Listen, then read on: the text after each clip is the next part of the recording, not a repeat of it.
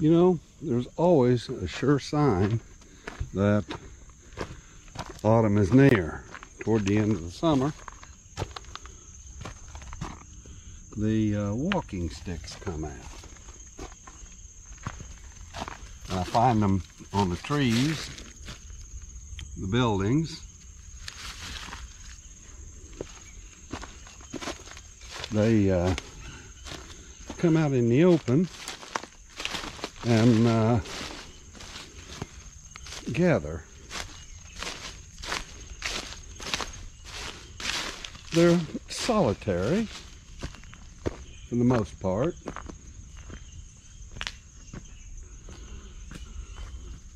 They stay apart, but they have certain places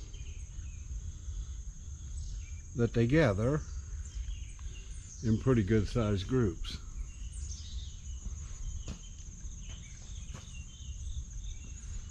And this building right here is one of those.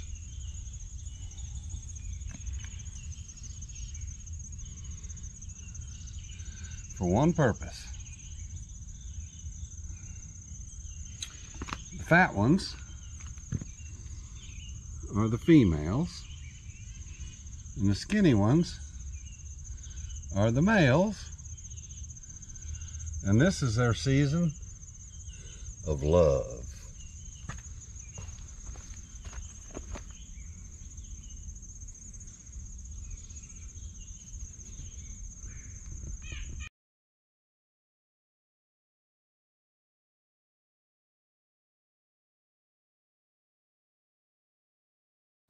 Here's a little preview of the next project.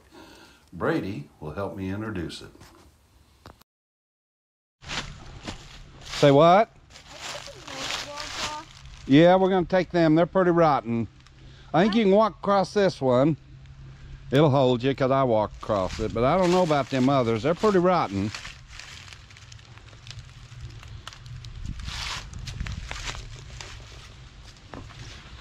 So do you think the steel is heavy enough on them to hold it up? Mm-hmm. Do you?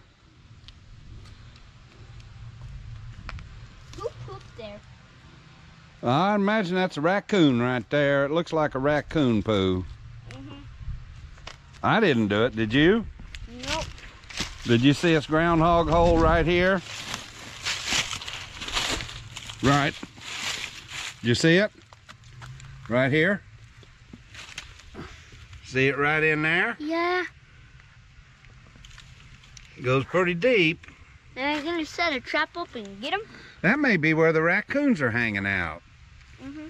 You know, I ought to put my trap right here and see what we catch.